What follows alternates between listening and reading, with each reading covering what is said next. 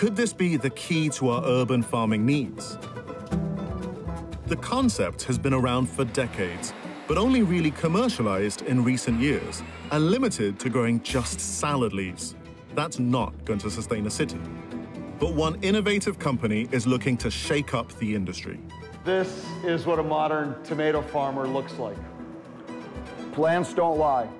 When a tomato tastes this good, that's what makes a difference. This is 80 Acres Farms, a big player in the rapidly growing business of vertical farming, specializing in converting urban spaces into urban farms. I'll start. Go ahead. And then you'll correct it. I will. Founded in 2015 by Mike Zelkind and Tisha Livingston. We had to give the consumer the right product at the right time, at the right price, with a phenomenal quality that 10 years ago was not feasible. Technology wasn't here 10 years ago to enable indoor vertical farming. The vertical farming industry continues to evolve. We continue to get better with the technology. The cost of LED lights and the cost of the rest of the technology continues to go down. So it's becoming more affordable to build a highly efficient indoor farm. Expected to be valued at over $12 billion US by 2026, the industry has come a long way in a short space of time.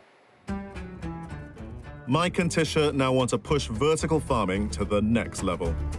It's almost impossible to grow tomatoes indoors, and as you can see, we've been able to do it. It's all about the LED lights above us. It's all about making sure that you have nice laminar airflow so the plants can breathe.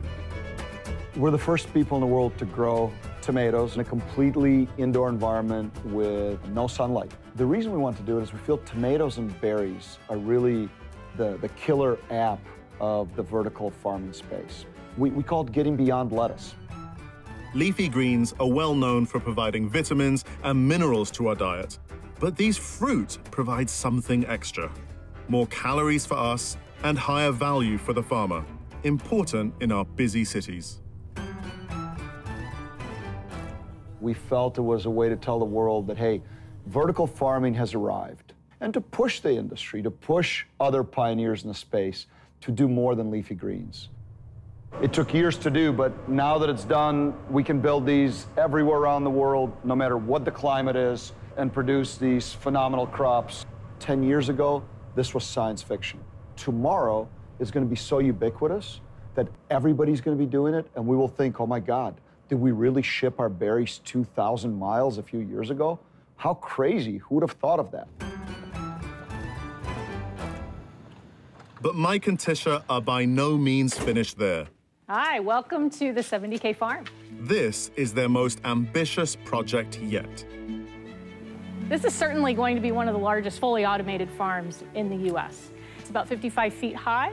We have 10 rows, 10 levels, 10 positions deep.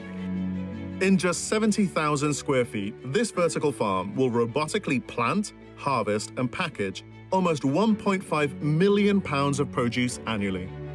Being able to provide healthy, nutritious food and doing it in a sustainable way and doing it in an affordable way so people can get this food is something that's really important. It's my belief that this farm is going to change the world.